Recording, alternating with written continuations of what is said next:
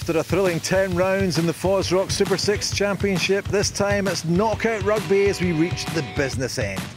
It's Watsonians Rugby versus Heriots Rugby in the first FOSROC Super 6 Championship semi-final. Will he drag it out? Will he try and come round the corner? Looked like it got knocked down. They're going to try and come round again. Short once more.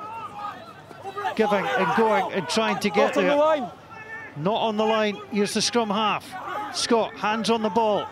Now we'll try and send it out long. Breaking through! And it is a good score.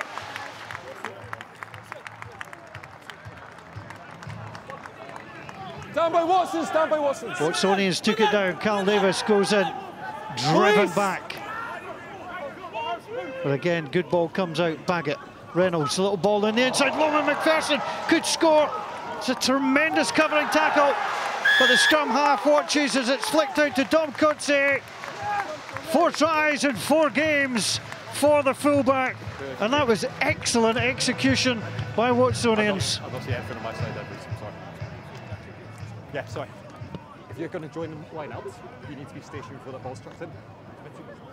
Yeah, I think you can't blame them the way things have went so far and the way they're driving Malwas. It'll be interesting to see how this one gets going. Leg 5. Cecil won the line out, ball came to the back. Leishman trying to get the hand to him. Still going Davis, Leishman is there. Scott gets the ball on the inside. They're close, they have it. And it has gone to Seb Cecil. The big number 8. Linus trying the counter. Again, it's Scott. Scott gets it up onto Watt.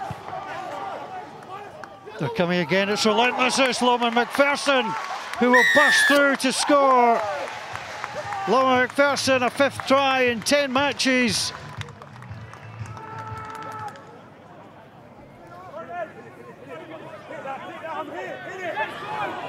And here they go again. Ian Wilson having the ball at the back. Jagura Bloom in beside him. Everybody spins, bursts, and Heriots are on the board. Well, there's a little bit of afters coming here. Michael Linus having to walk away as a player being shoved over as well. Cal, don't let me funny things after that. And there was no way through in the end for Steele. Now Brand realised he didn't have the legs.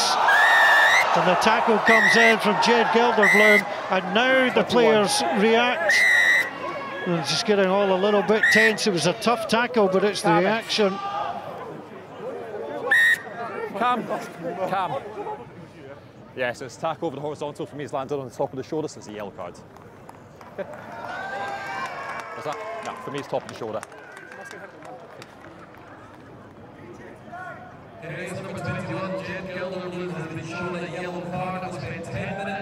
Rory, happy?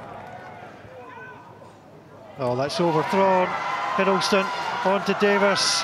Davis with a handoff. Oh, he's still going. Carl Davis has got Rory Brand on the inside.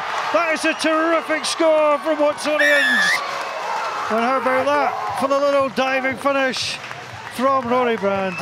Beautifully done. Scored against Heriots last week, scores against Heriots this week.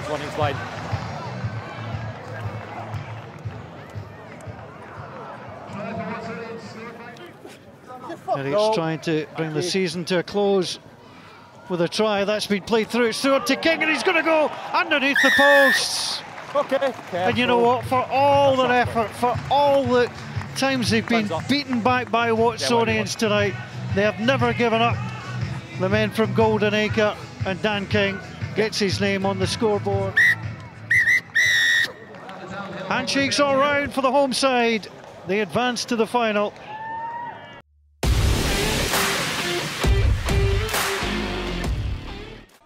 Millbrae then is the venue for the second of the FOSROC Super 6 semi-finals.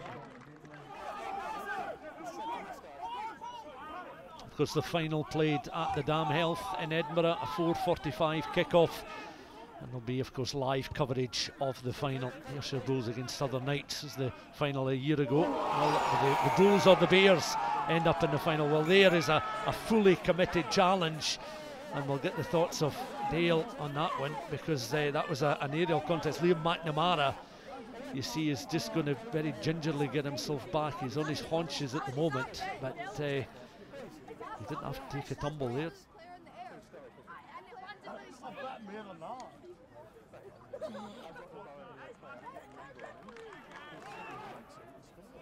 We go in once more. It's again playing well as Malcolm. He's had a very bright start to the contest. Lanac now has it just deliberately as a little look, and players ready themselves, little pod forms, and again they're up and underneath the posts, and that's good.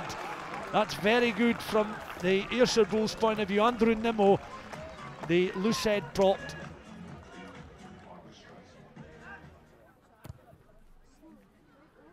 Clean strike now. Is he giving it enough? Is there enough on it? There is enough, but the angle just slightly to the left of that left-hand post. So Boroughmuir remain searching for their opening points of this semi-final. 7-0 the scoreline.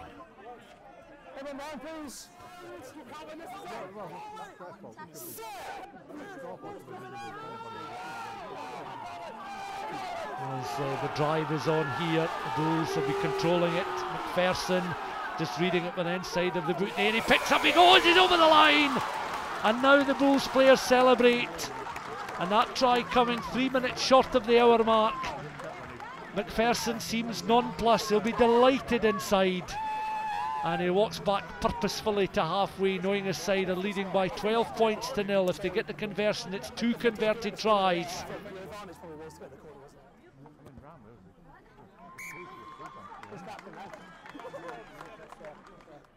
Into the remaining seconds then of this semi-final. Will Hunt then just rocking side to side, lining up this penalty goal.